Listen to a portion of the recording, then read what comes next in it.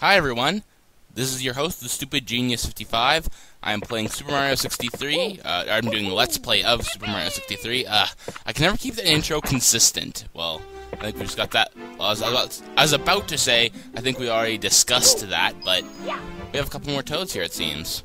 Hello, Mario. Do you know what there's a secret? Oh, I already. No, this is the same guy. I meant to do a spin jump. Sorry, viewers. So you say you've collected 16 Shine Sprites already.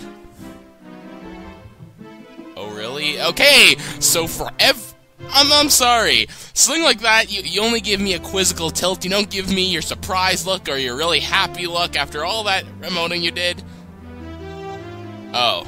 No, why? Well, yeah, as you can see, we've pretty much gotten... I would say just pretty much, but... I've shown... I think I'm gonna go to Bowser's, lair here. I guess before we do, I'll, go check on Eddie, see if there's anything up with him. And... Is this the same guy? Oh, Mario. And all the stuff he says. And let's just go with Sling Star, because this is all... Up! Another toad, another toad, another toad, another toad. Hello, Mario. Aren't elevators so fun? I could ride this thing all day, or maybe is this guy the new one? We. Okay. Alright, toads. Hi, Mario! Wow, you've collected quite a few Shine Sprites! Oh, that's all he says, okay. I'll go back to the sort of main-ish room. Now, just like in Mario 64, if you're familiar, I guess I won't spoil it for you if you've already kind of known, but yeah, it's a trapdoor. Bowser in the Dark World, or, yeah, whatever it's called. Just like Mario 64, it contains an 8 red coin mission and just, a regular old, beating Bowser mission. The 8 red coins are not that, I'll show you how to get them. They're not that hard to find, but, I don't remember if they do this in Mario 64 or not, but they do make you redo the, I haven't really played Mario 64 extensively, I should warn you, but they make you redo the entire level once you've collected the 8 red coin star. And it's not like you're going out of your way or anything. These are pretty easy to find. You're just going where you usually go. Now, these things will crush you if you... Whoa, okay. I really shouldn't be dying here. And by shouldn't, I mean the sense that it'd be a bad idea, not that I'm really not gonna, and by the way, the coins don't respawn when you defeat enemies, when you are... Well, once you've died. I should probably mention that now. If you didn't notice already, that block... If you want to get the red coin down there, that block will catch you. The one, the stone block down below. And then you have thwomps, which you can ride up on. We have our 4th star coin. Red coin, excuse me. I'm going to show you how to get each red coin. I don't really think they are pretty easy to get. So it's not that hard to get these. You don't have to go out of your way for any of them, actually. Sorry, but boy, why was I so? Why did I sound weird there for a second? I know I sound weird every second, but like, not my usual way. Of course, I know I sound weird. And I just repeated the same thing almost exactly. So also, those bullies are pretty easy to deal with. Although, then again, if you have to climb back up, then you have to deal with, and just climb up these things to get the 5th red coin. If you fall down, you have to climb back up. You actually have to deal with those bullies again. Now Bowser's got you on his evil elevator. Such a creative name. Yeah, my rule of thumb is just make sure you avoid... I was about to say make sure you avoid these thwomps here, but my rule of thumb is always make sure that after another thwomp has fallen, move to another one. And I kind of almost-ish glitched my way, up. Yeah, you can just spin jump there to get across this platform, but I will be showing you the conventional way to get back up, or maybe I will, maybe I won't. Well, actually, I don't think I need to show you, because if you want to just go up the conventional way, all you have to do is just climb up here. yeah, just climb up around here. So, not really that much rocket science. Now, here is where you'd go down the pipe to get to Bowser's sort of room. But, we're here to collect all the 8 red coins, so... yeah, you're gonna wanna use, you know, your spin. They'll take you down here. Now, Bowser's gonna tell you that his warp pipe disables FLUDD, so hovering here is useless, but it's actually not, because... No, I meant to use... oh, no, I meant to press C. Okay, things looking pretty bad here. I have to do this segment here again. Now let's just come back down. And do I have to deal with the bully? Please don't have to deal with the bully. Come back up here. Or maybe I won't go back up at all. Or, oh yeah, I am. Whoops. Okay. For a second I thought it wasn't taking me back up. And why are these... okay, these things are coming up a bit more sporadically than I thought, but FLUDD makes this a lot easier. But yeah, of course you wouldn't get through most level if you didn't fall like I did. I hope I don't run out of water. But yeah, you just have to go. Oh, the star's about to be here. But I'm gonna have to. I want to grab that star coin. So let's refill up on our FLUDD. Now let's just come back up here to collect the star coin. And I don't know what that bullet bill is doing there for, but all I have to do is just collect this shine sprite. I keep calling it a star. And for some reason, it takes us back to the main hall. I mean, granted, there's a trapdoor, so I guess, you know. I'm gonna visit this toad. Does he say the same thing, or is it different? Oh no, Corneria, yeah, he says the same thing. I'm interested in this. So, I guess I'll see you back at the warp pipe. Just going through the level again.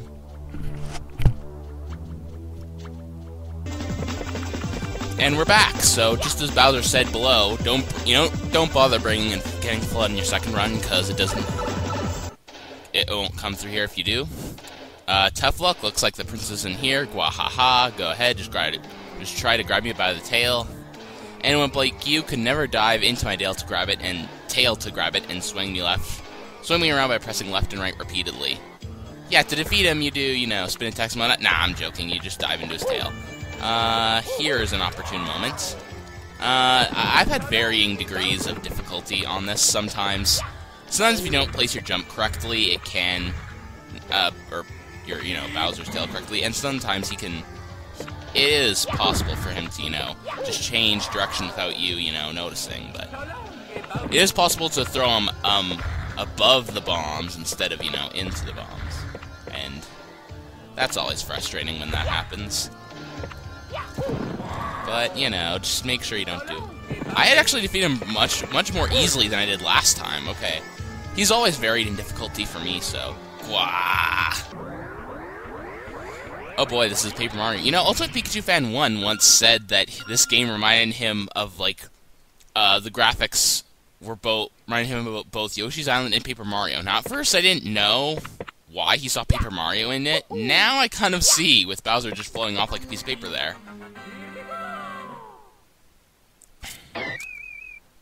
Congratulations! You have obtained the Bowser key that unlocks the basement of the castle. I mean, come on, if it's written in all caps, I'm assuming he's yelling. He's screaming. Let's see. Mwahaha, Mario, you thought I was foolish enough to give you the key to the basement that easily? That key you have is cursed. It will warp you far away from the castle. Mwahaha. So you curse the key, and all it does is warp me away? It doesn't lock me in a prison or something? Okay. I thought Kamek was kind of, you know, not... I guess I just assumed that it's some kind of, you know, like, for some reason, he's able to send me far away from the castle, but not in, like, a prison within the castle or something. But we have a new FLUDD here. Turbo FLUDD. It propels you very fast, horizontally instead of vertically, like so. But what you're going to want to do is you want to go underwater briefly. Go down, like, right here. And we'll hit that switch. I don't know if there's a time limit to hitting these switches, but I don't want to find out. So let's just get down here quickly and get both switches. A platform has appeared. You didn't have to bring out that text box. You could have just showed us, so. Show, don't tell. More like tell, don't show. Why'd I say that? That made no sense. That made nothing. No sense. No purpose. None of that good stuff. Well, then again, good stuff. But, let's... yeah, you just use Turbo Flood to get you across here. And we also have another flood, which we're about to see. The castle's within sight, so I don't really think it was that far, Bowser, especially since you left a Turbo Flood right there. I mean, if you just teleported me right here, I'd literally have no way to get... Actually, yeah, I would. Sorry, never mind. I would. Now this is Rocket Flood. And the final edition, press C. It charges up your... It charges up... Basically, it's a flood that charges up for a second and then propels you, like, instantly really fast. So... And you have to be on the ground to do it, I think. So let's get rid of you. And, okay, I was able to do it midair. I guess this game is making a liar out of me. And then you have some basic, you know, mechanics of flood just down there, like with timing your, you know, usage. Now, cover flood will be helpful around here. I don't know, is it necessary to get another flood around here? Why does it have two? Okay, oh dear, with Hover for Flood, you can't reach the next platform, but wait, you can press Shift to switch between different floods you have collected. Go on, press it.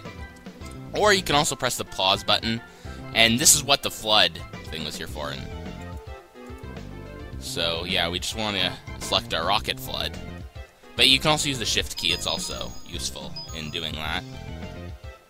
Now let's go back to Hover. I don't know why you'd ever want to just go with no flood whatsoever, but okay. Alright, game. I guess it's kind of nice that the option's there, if they took a little bit extra time to put in that option.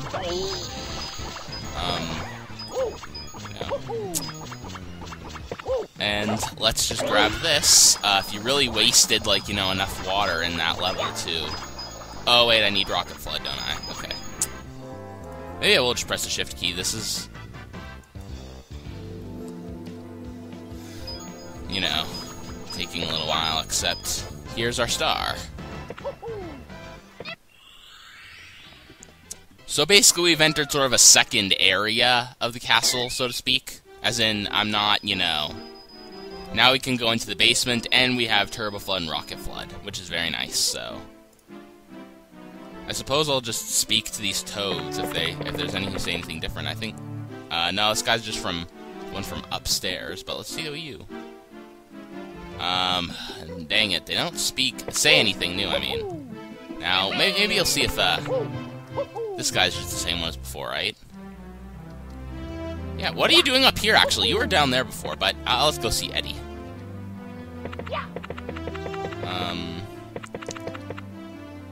Hi, Mario. Wow, you collected quite a few Shine Sprites. No, he doesn't say anything about the basement. Yeah, basically, the basement is sort of the second area you go, and this here, if I remember correctly, is like the third place. Yeah, well, it says Key from Bowser, so yeah, it is like the third kind of area. And if you want to know how to get to the basement, you just climb in here. And in the next episode, I'll be showing you get to the basement, basically.